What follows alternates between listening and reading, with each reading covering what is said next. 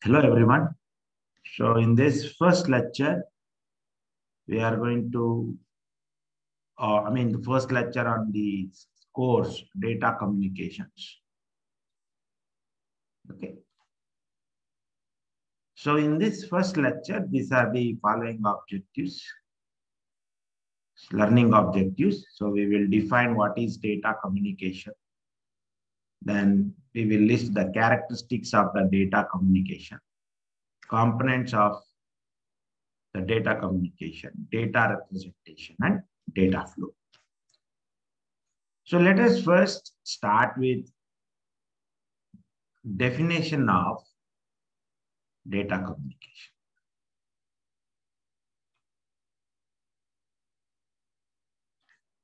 Definition of data communication. I mean, what is data communication? Right? So data communication means, it involves two devices. Let's call them as device A and device B. And these devices have what is known as a data, right? So data is the information. So data, they have some data. Data is the information. Okay. The information presented in whatever form. Okay, presented in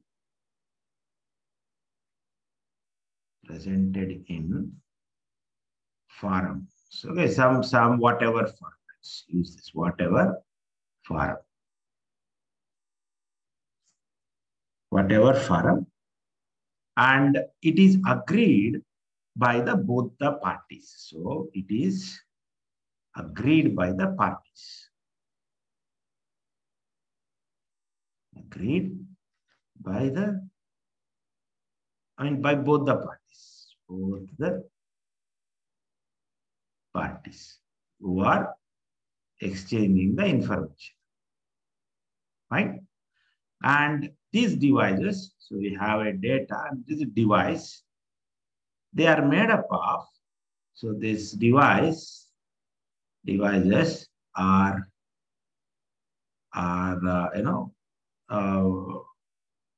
made of hardware,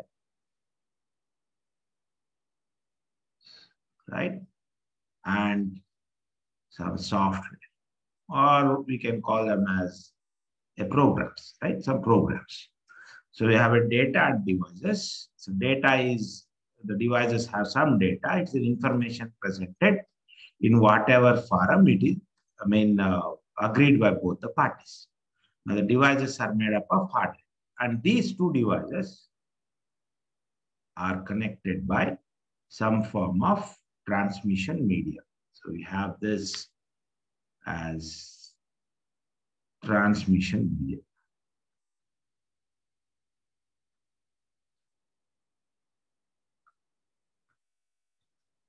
Right? So they are connected by transmission media. And these devices, they exchange, so they exchange this information. So there is an exchange of this data or information between them. So that is what we call it as a data communication. So what is a data communication? Data communication is exchange of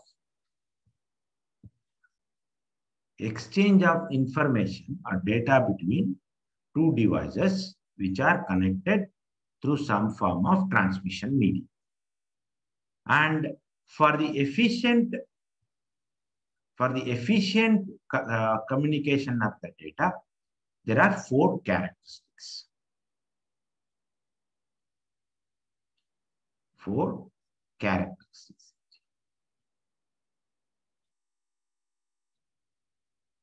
Right?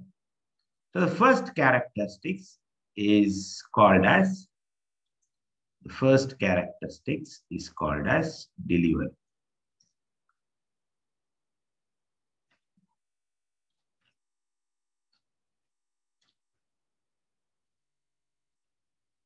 Right? It refers to, see, the data must be accurately delivered to the user intended. Right? So if these two are communicating and if there are another devices also there which are connected together, the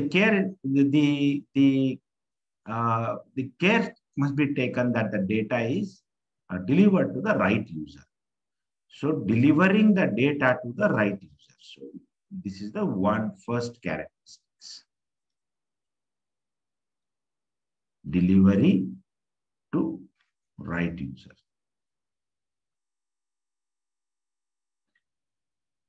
Okay, so the second characteristics is called as accuracy.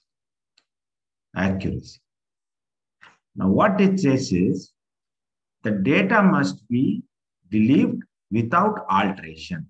So data to be delivered, okay, the data to be delivered without alteration.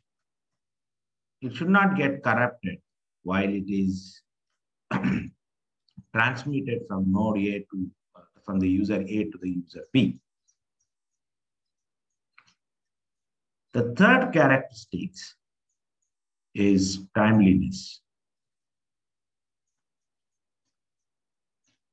Right?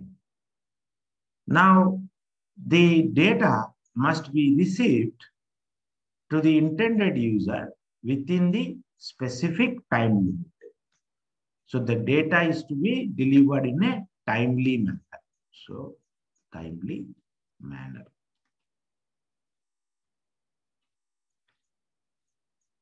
The fourth characteristics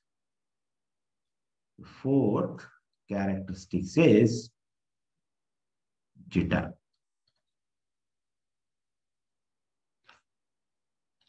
Right? So jitter refers to variations, okay, in the packet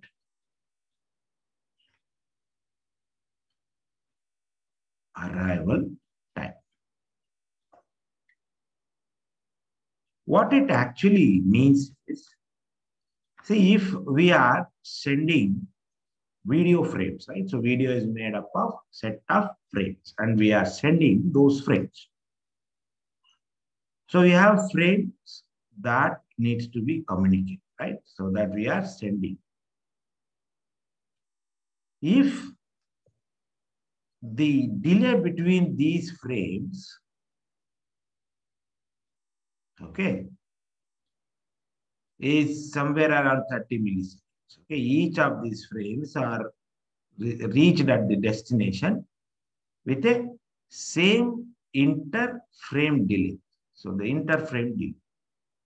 Okay, so with the same time, I mean the delay, the inter-delay, the frames are received. So if this is not needed, so if I'm having the other frames coming at 40 milliseconds, not at the same, then the quality of the image or the quality of the video reception is deteriorated.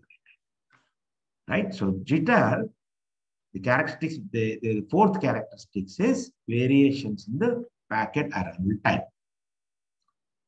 To summarize this, the data must be delivered to the right user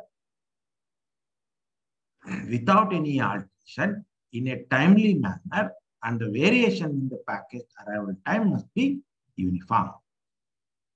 So these are the four characteristics of the data communication.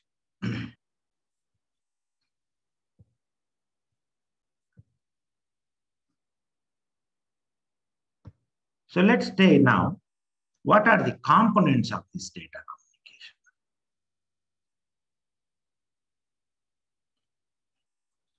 communication? Right? So there are 5 components. Okay, so we have 5 components.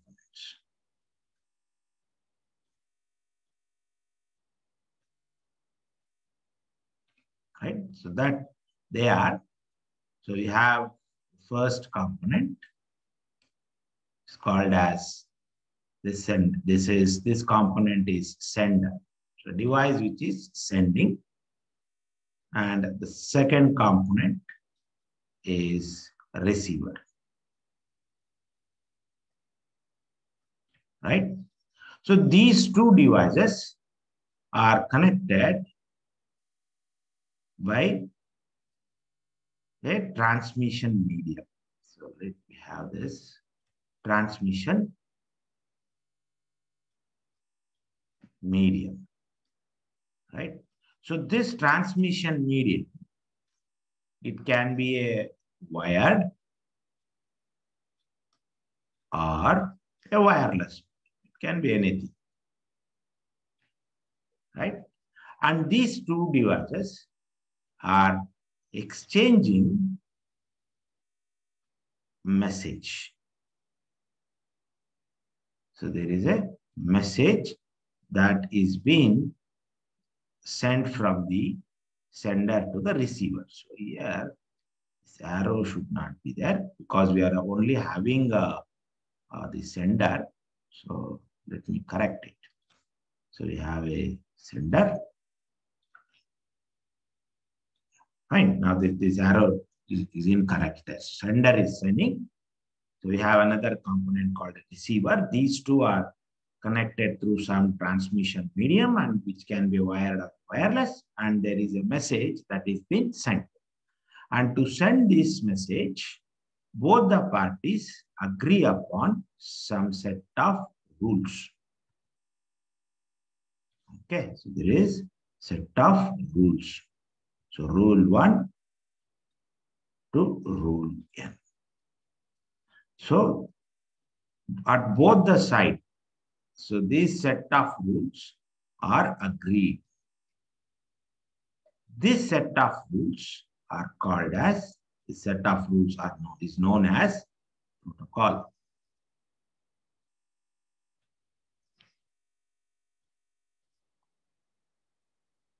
Protocol. So what are the 5 components we are having? The 5 components that we observe is, we have first component as a sender who send the data. The second component is the receiver. Third is a transmission medium.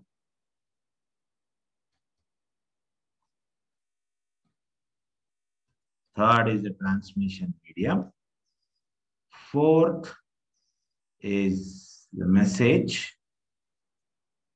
And finally, protocol. Right?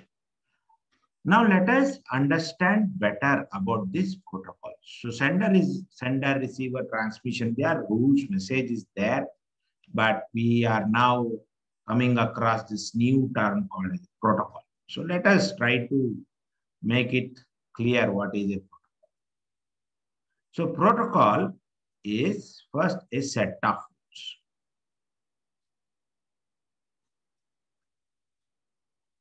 Right? So protocol is a set of rules. For what? To govern the data communication. So they govern the data communication. Set of rules to govern the data communication.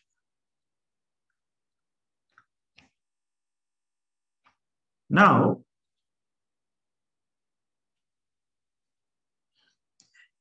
it represents an agreement between the communicating devices. So it represents agreement, right? It represents the agreement between the communicating devices.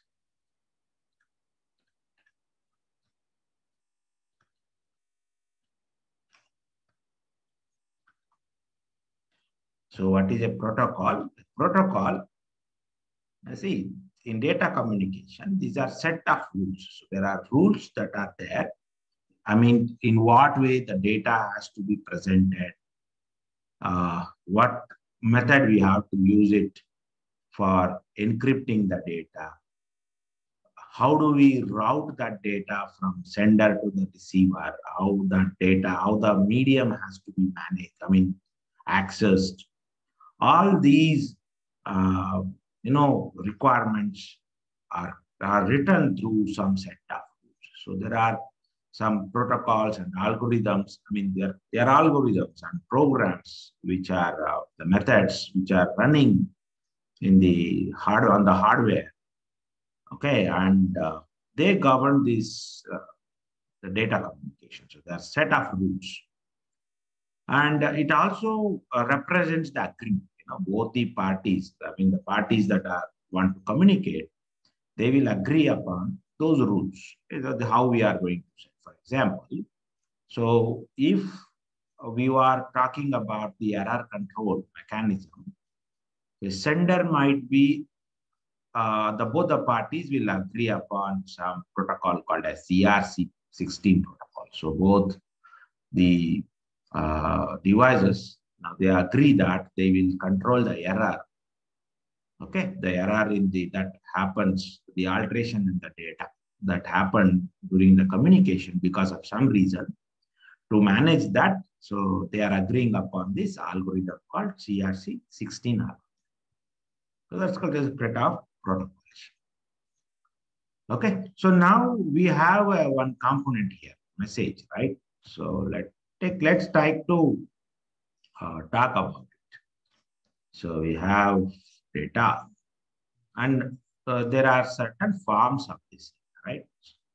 So the data can take any of these forms. So it can be a text, right? So data form here, it means we can say that it is bit patterns. So how these data are being managed. So in a text, it is a bit pattern, and we represent the data in computers like using ASCII code or the modern code which is called as Unicode. Unicode. Right? So this is one form of data. We can send the data as numbers. Right? So this is also, they are also represented as bit numbers, and we use some directly these binary numbers here, right, to represent these digits. The data is now, and a form that it can take is an image. So image, we can have this information either in terms of black and white. So they're made up of some pixels, right? Each image is made up of some pixels. And if it is a black and white image, it contains only two states, either a 0 or a 1, or we can have some shades like gray images. So we do have black, white, and shades between these two. So each of these pixels, so if I take each of these pixel now, they are represented with some number of uh, binary values, like an 8x8 binary pattern. So that will give us more information on different shades, or we can have a color images, right? So image is the another kind of data. Now, the other form is the audio, that is speech or a music signals. So they are actually where the continuous signal is sampled to digital form. Again, there is a bit pattern for each of these discrete values that is assigned, right? So the other fifth form is the video. So they are like we are having multiple images present.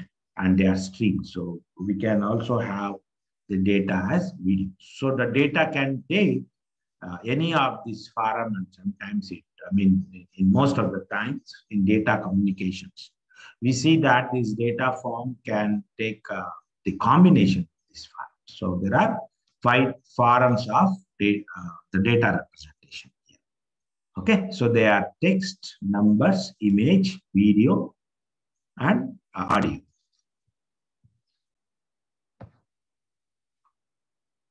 Right? Okay.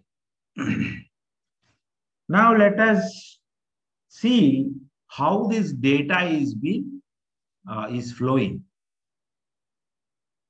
Data flowing. So we have 2 devices, right? We are talking about 2 devices. So we have a device A and device B.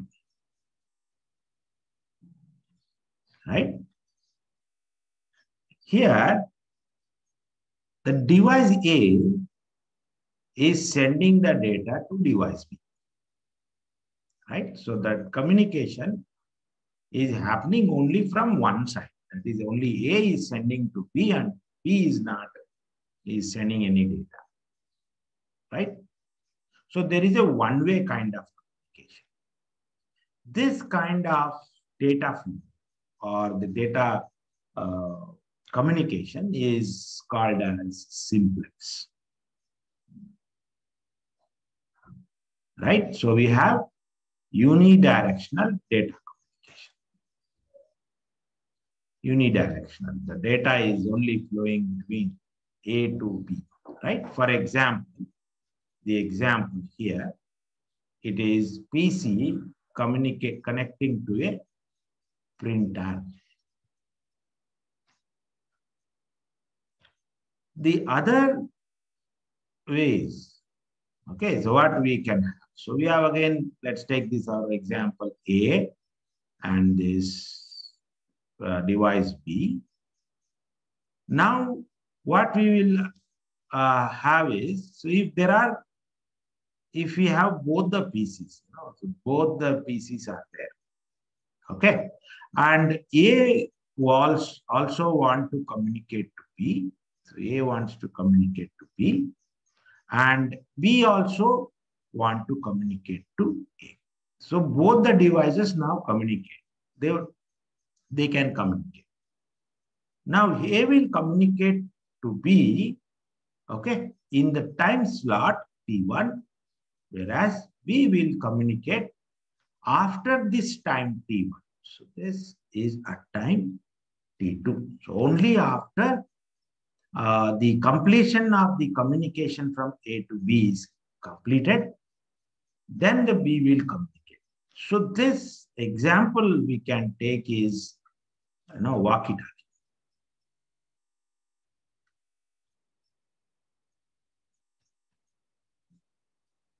Right?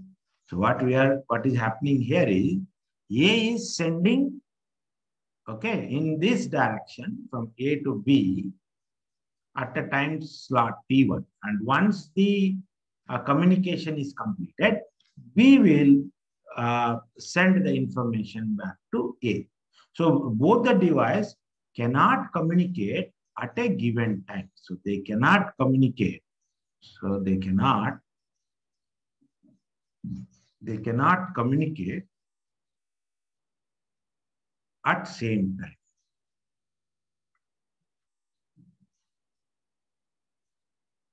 So this kind of communication is called as half duplex.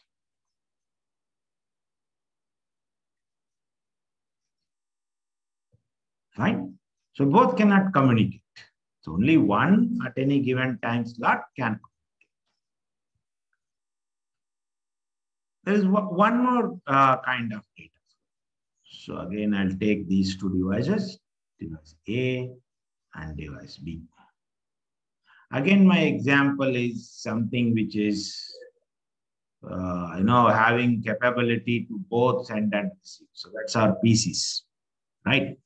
In this case, now both these devices can send and transmit at the same time. So this I can call it as bidirectional. Both the devices can send and transmit. So this kind of communication is called as full duplex communication. Right? So we have three varieties. So here what is three varieties? The simplex, half duplex, and full duplex. And the same link is used to communicate between these two devices. So we need to address some issues like sharing. So how this data is going, how this communication link is shared, right? So what is the example? The telephone is a very good example for this, right? Telephone kind of network. Okay, so telephone kind of, so in pieces, we have to do this kind of communications. Fine. Okay. So we will, so that's it for this class. We have discussed, now the student should be able to, tell what is data communication. So you'll be able to tell what is data communication, and they can list the components, the components of data communications, the methods for the data representation, and also the data flow methods. So that's the end of this. Thank you very much.